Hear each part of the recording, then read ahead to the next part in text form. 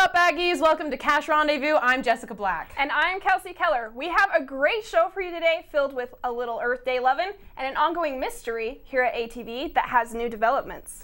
The semester may be wrapping up, but there's still a lot of action going around on campus. Speaking of action, Kelsey, are you a true Aggie? I am actually. Yeah? Is there like a story behind that or anything? Well, you know, just one time long ago, but not so long ago, I went up to the A with this guy I kind of liked that was a true Aggie. He made me a true Aggie, and actually it must have been pretty good because we're married now, so. Nice! Yeah! It's nice, so that's like the prime like husband hunting spot, maybe?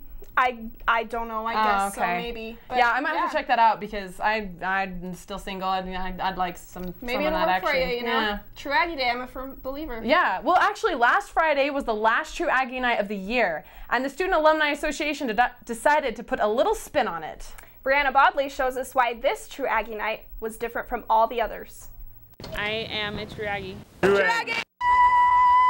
It's just like a tradition at USU. If you're a student here, you should. I've been a True Aggie one time. I think 5. 3. Since 1967, students have been meeting here on this A to share a special kiss. But this year's last True Aggie Night, the Student Alumni Association brought something new to an age-old tradition, a sponsor. We worked with Kiss Stick so they could sponsor A-Day this year. That way they could be participating with True Aggie Night tonight. Introducing an outside company had been attempted in the past, but organizers said this is the first time it's really been successful.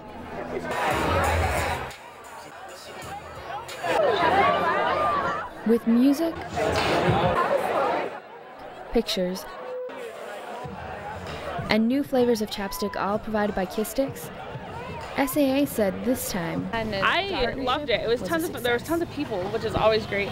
Kiss Sticks was fun. That's just a fun, you know, just is convenient that works out so well for what we do. Brianna Bodley, Cash Rendezvous.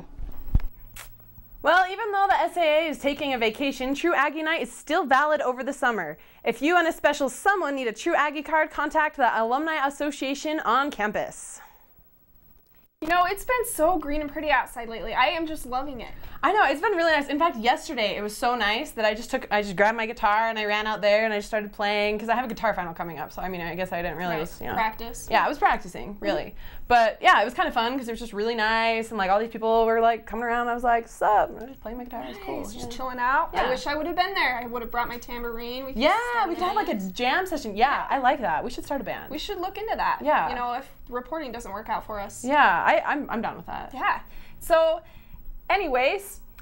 This month has been so nice, and every year on April 22nd, we have the chance to celebrate the green grass of the earth, as well as think about going green. We went downtown last weekend to see what was growing on for Earth Day.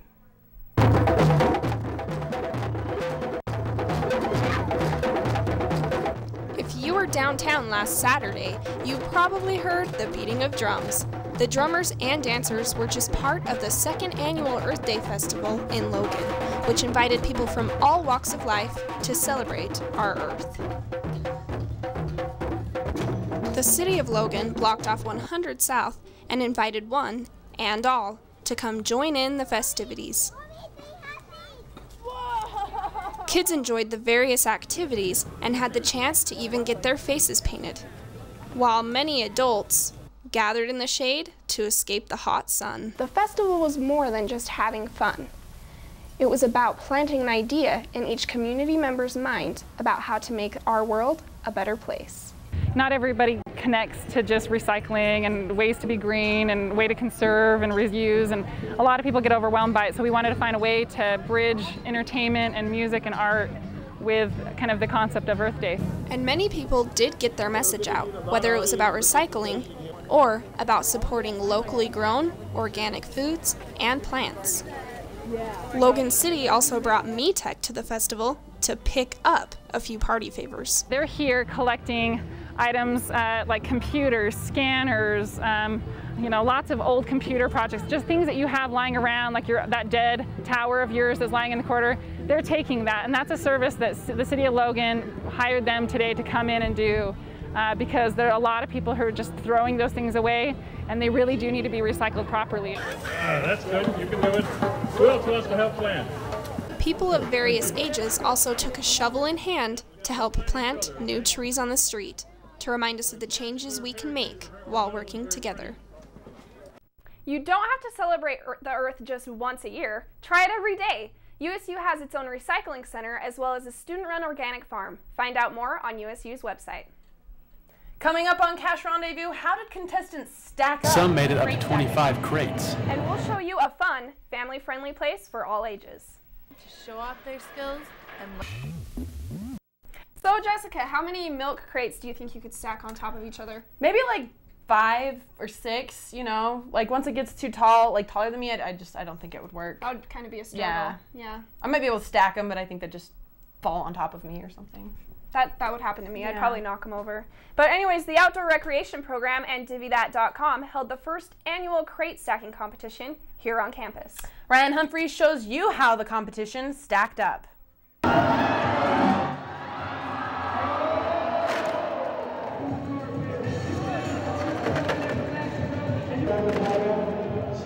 The first annual crate stacking competition was held at the field house last Friday night. The competition consisted of people simply stacking crates on top of one another. The catch is, they had to be on top of the crates while they stacked them. While most of the participants were only able to stack a few high, some made it up to 25 crates. The event was in cooperation with an up-and-coming internet site called DivvyThat.com. We had this up here in Logan. This is kind of the Kickstarter for Logan. A website that separates your monthly utility bills among you and your roommates, saving you the hassle of getting after them for the monthly bills. It makes it so you don't have to be begging your roommates to pay and like write the check and the late fees. DivvyThat has been working with a few college campuses around Utah. We started kind of south of here in Provo and then Salt Lake, now Logan, and we're going to spread out from there, do most of Utah here shortly, and then go across other states. When they told me about the event, they offered to let us come and sponsor it. So because we do a lot of video work, we came and put together the promotional video for the event. And often sponsors events like these to help promote their business. Basically an exchange of helping them get the word out about their party in exchange for being here at it and spreading the word about our service. Through events like this, they try to, you know, boost their, their name. They get their name out, basically. For being the first time this event was held, they were surprised by the turnout. I thought it would be pretty small, to be honest. I thought it would be a lot smaller, so I thought we did pretty well. I think it'll be a good thing, a good annual tradition. Ryan Humphreys, Cash Rendezvous. There was a great turnout this year, and if you missed it, don't worry. They're planning on bringing it back next year. Thanks, Ryan. So what do you think about rock climbing? You know, that I can do. The Rock House in North Logan caters to all ages and abilities. Meredith Kinney went there to hang out and chat with some of the climbers. When the Rock House opened 5 years ago, the climbing culture in Logan exploded. That's when Mike Christensen developed a love for the sport. I mean, I kind of grew up doing it with my family. My dad used to climb a lot, but I just would follow him mostly. And then as soon as this place opened, got hooked, got stoked. Climbers flocked to the North Logan gym all year round to show off their skills and learn from others. People of all different levels come to the Rock House to work out and hang out with friends. The climbs cover all difficulties. It starts at a 5'5", and that's pretty much like climbing a ladder, pretty much. And then I think like the highest is something like 5'14" or 5'15" or something, and that's like really crazy. I think it only goes up to like 5'13" here. In the winter months, the Rock House keeps climbers in shape and learning new techniques. I just like get depressed if I don't have stuff to do. And in the summer you can go outside, but in the winter you like can keep your skills up and stuff. But the gym is open year-round and offers a wide variety of climbs, from top roping to lead climbing, and even bouldering. Christensen said the gym has brought climbing to the valley. It's something that the valley definitely needed. Meredith Kinney, ATV News. The Rock House is open year-round, so if you're interested into rock climbing, you should check it out. Now let's take a look outside. Isn't it beautiful? Look at the flowers that are blooming. I'm loving it. So up next, we'll have your 5-day forecast. The weather has been so nice this past week, and even right now it looks fantastic, but don't let it fool you. If you look up right now, up into the sky, you'll see a couple of really dreary, sad little clouds. Let's see what this means for our 5-day forecast. Today we have a 20% chance those clouds up there are going to open up and start weeping all over us, but it should stay pretty warm with a high near 77 and a mild low of 49. After today, I can't promise the same mercy. Tomorrow we're looking at a 70% chance of showers, and I am not talking baby or bridal showers here. I mean full out bucket loads. So ladies, don't forget your waterproof mascara, and men, this would be a great opportunity to share your umbrella with a cute girl. Friday promises rain before lunch and snow after, but considering our crazy weather, you might want to dust off your winter coats for the whole day. Our high is a sad little 53 with a bitter cold 32 expected that night. Saturday, our chance of precipitation moves back to a more comfortable 20%. The high will be a 56 with a low around 34.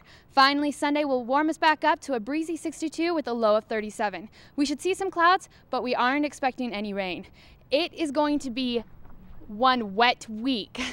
But remember the saying, April showers bring May flowers. I just hope our May flowers aren't washed away.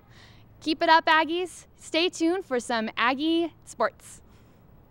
Hey Aggies, welcome to your Cash Rendezvous special of ATV Sports. It's our last time airing this year, and even though it should be sad, it's not. I know all of us are pumped for summer. We've got a little bit of what's going on in Aggie sports for you right now, and some of the biggest plays that happened all year. First, the men's tennis team battled to pull out one more win in the end of their season. Romina Nadakovic went to the men's last season match to see if they could come out with a victory.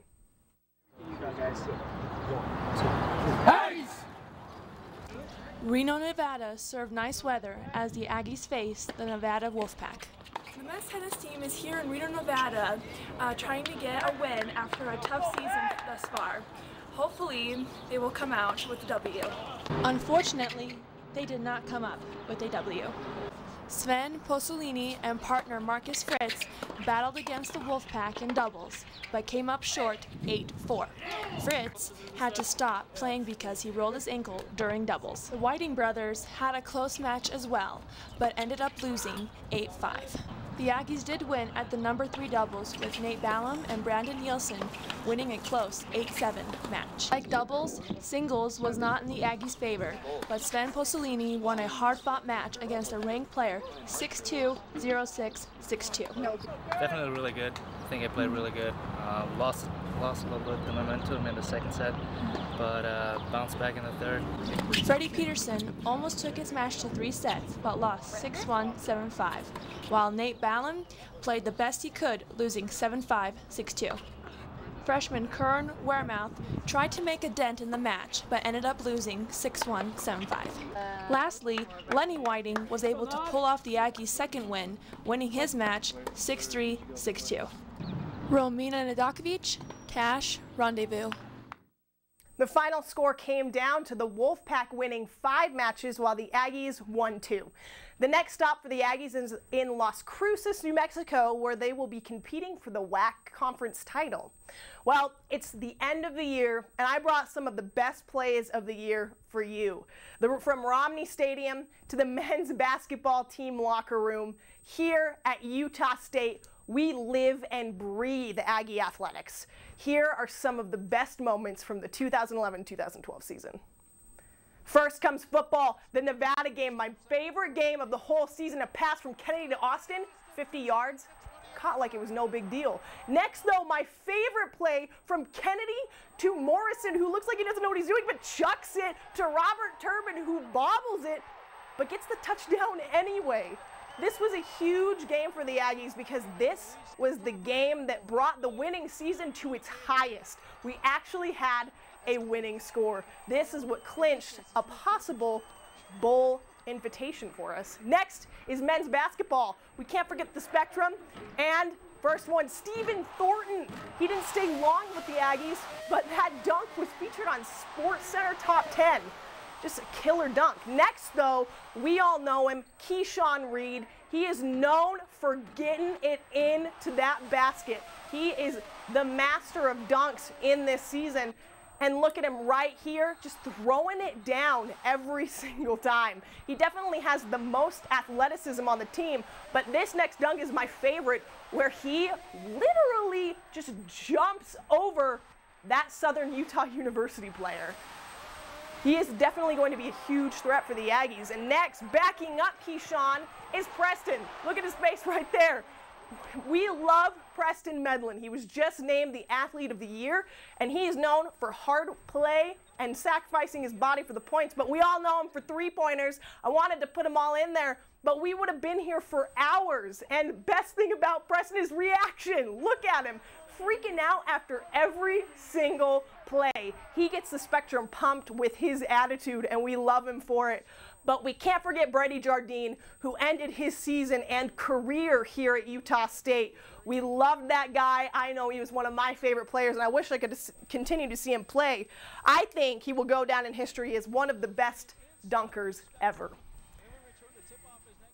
This year has been a pretty great year for Aggie athletics. Next year will be even better with a loaded basketball team, a jacked football squad, and other hardworking athletes looking to make our program the best in the state. Aggies, the year of sports has come to an end on the calendar, but it will always live on in our hearts. Have a great summer. Hopefully you won't see me next year, and let's take it back to the studio. Thanks, Bailey. Up next, we have new information on a nearly 2-year ATV mystery. And we'll tribute those who are leaving our news team. Now you see them, now you don't. What do we mean? Students at ATV have been trying to track down the stealthy Aggie cats for almost 2 years. Britta Anderson is live outside to give us an update on the investigation. You know, Kelsey and Jessica, I'm out here at the shrub where we had our first Aggie cat sighting, but that was quite a few months ago. So we decided to get serious, catch up to those who take care of the cats, and make contact. Back up, go backwards, and then spin around. Okay, spin around. The elusive Aggie cats have been roaming USU's campus for the last 8 years. We're doing a story on them. Right there. That's where they feed. Oh, there's one there still. Oh no, it just ran away. And ATV News has been trying to capture them on camera for the last 2 years. Like, this is like serious. Get the light, get the light. Look, they have little beds. From blurry nighttime sightings to daylight pursuits. You would think with how little they are seen, there aren't many on campus, but there are a lot more than you'd expect. We're probably up into about the mid-70s in terms of numbers of cats. And what keeps them around? If you establish a feeding station and you feed at the same time in the same place every day and only leave the food out for about an hour, they become habituated to showing up at that time. So after a while, they're all waiting for you. But Aggie Cats is more than simply feeding stray cats. We trap and neuter and spay instead of trap and kill. And we release the cats back into their area. And then those cats keep other cats out, keep pests down. It originated with a pre-veterinary class who wanted to learn how to spay and neuter cats. And with a number of feral cats on campus, it created a perfect opportunity. And it later grew into a cat management program. And because the cats are wild, they like to stay hidden, which means that to most students on campus, they remain a mystery. I wouldn't have really found out anything if I had not gone looking for it in the first place. The mystery is discoverable. You just have to kind of poke around a bit.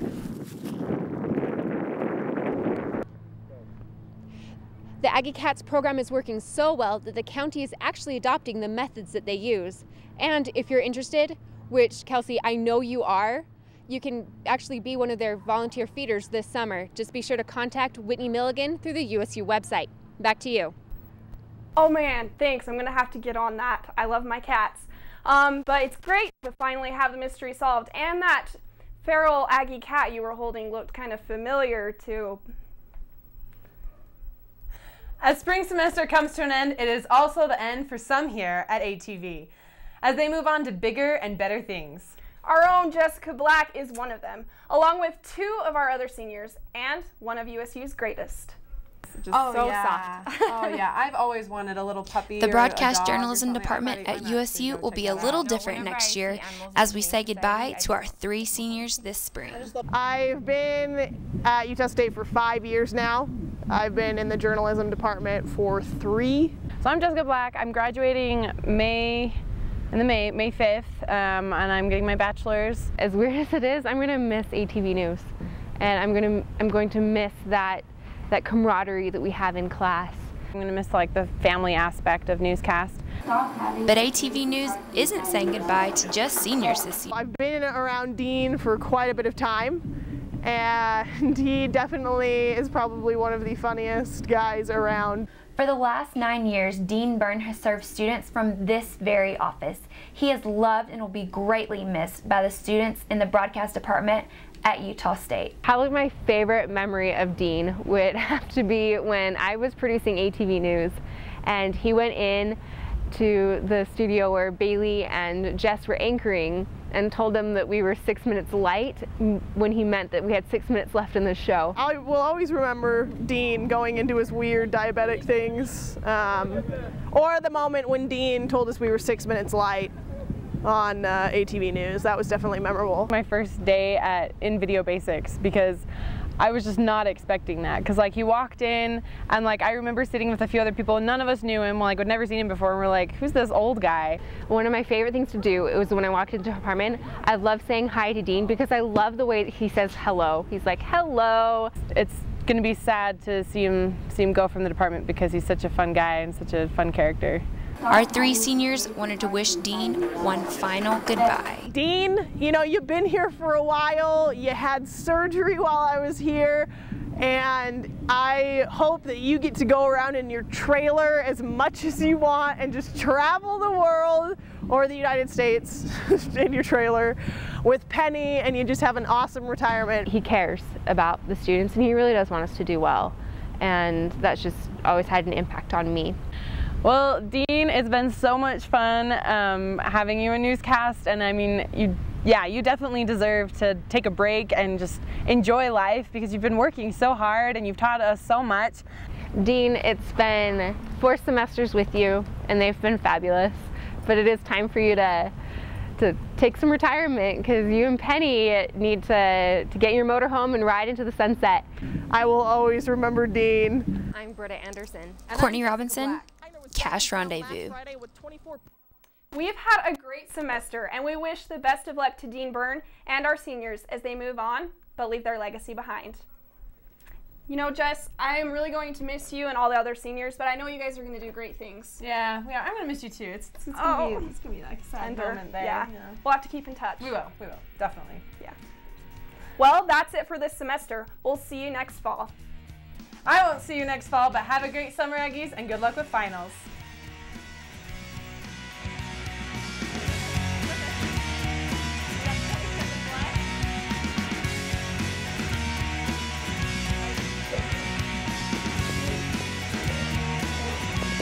"13, 12, 10, 8, 7, 6, 5, 4, 3, 2, black."